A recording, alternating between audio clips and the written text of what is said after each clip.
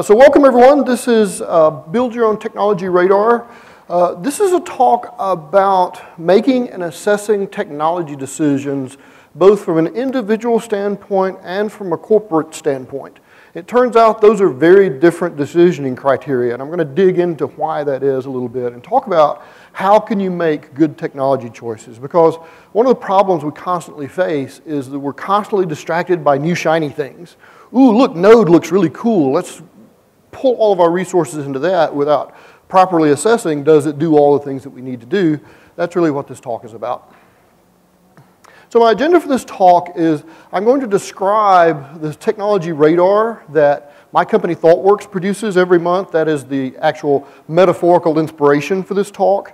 I'm then going to talk about ways you can assess technologies, creating litmus tests so you can help decide is this technology suitable or not.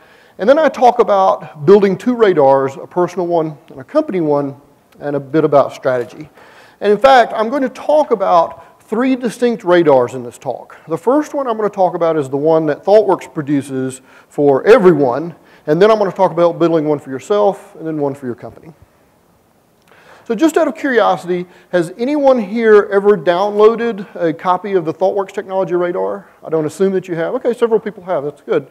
So for those of you who have not seen this before, this is basically a white paper that ThoughtWorks releases twice a year called Technology Radar.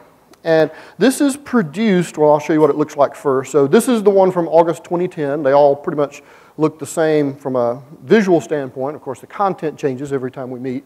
The first page is basically who we are and the people who are in this body that make this document. But this is the main metaphor, is this radar metaphor. What we've done here is said these are the technologies that we think are going to be very interesting for whatever reason for our clients and people who are consuming knowledge from ThoughtWorks. And we have several quadrants here, and I'll explain the rings and the quadrants and all that stuff. But this is what the technology radar is. This is the white paper we produce.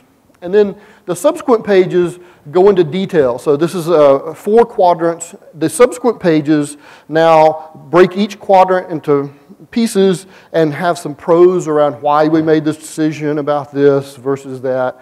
We don't write up every blip, but any blip that we think is going to be confusing as to why we put it here versus there, we'll try to add some context in the prose. And in fact, that's the rest of this short white paper.